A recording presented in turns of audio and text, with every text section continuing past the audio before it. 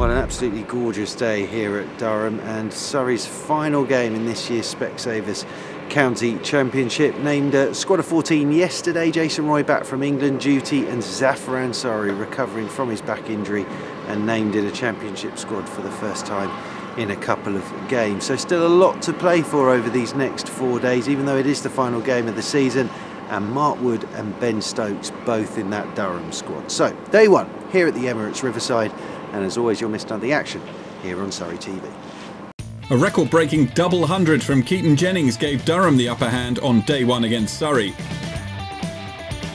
Durham hosted Surrey, needing a win to lift themselves out of relegation danger. Surrey were the only side without a chance of either lifting the trophy or being relegated, and they were asked to field by Durham, who won the toss and chose to bat.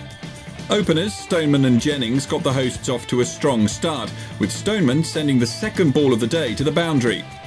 Stoneman found the boundary again in the second over, but he was given a life when keeper Folkes put down a tough chance off Tom Curran. Jennings got off the mark with a boundary off Sam Curran in the fourth over, but he lost partner Stoneman with the score on 35, caught behind off Mika for 20. Borthwick and Jennings put on 70 for the second wicket before Borthwick was trapped LBW for 38 by a delivery from Tom Curran that kept low. Jennings continued to find the fence in the afternoon session, and he went past 50, but he lost partner Burnham with the score on 128, caught by Tom Curran off Mika for 15.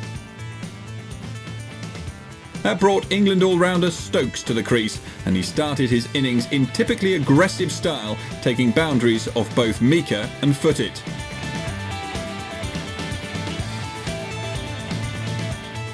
Stokes had made 24, a better than a runner ball, when he lost his off-stump to Footitt. Collingwood was the new man in, and he got his innings going with a boundary off Mika. But it was Jennings who was carrying the innings for Durham as he continued to bat in a class of his own.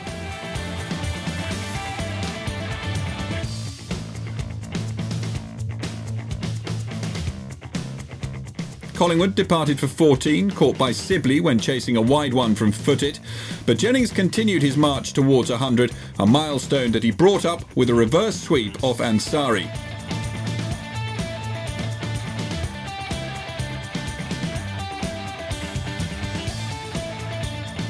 It was the 7th century that the Durham opener has hit this season, breaking the record for most hundreds in a season for Durham that he previously shared with Paul Collingwood and Michael Di Venuto.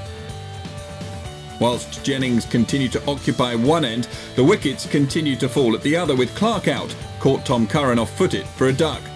And then Pointer was out 2 overs later, caught by Roy off Footitt, also without scoring.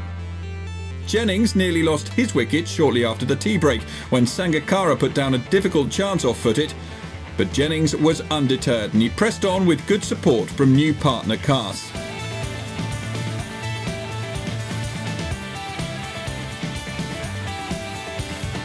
Jennings went to 150 with a single off Ansari as his partnership with Cass reached 79. Cass had made 32 when he was caught by Burns off the bowling of Curran. Jennings continued to pile on the runs, and he was getting good support from the tail, with Wood also sticking around. When Wood was the 9th man out, caught Roy off Mika for 28, Jennings was on 186 with only 1 wicket left and just 4 overs remaining in the day. Onions played his part by surviving at the other end, and Jennings brought up his double century off the last ball of the day when he sent Mika to the boundary.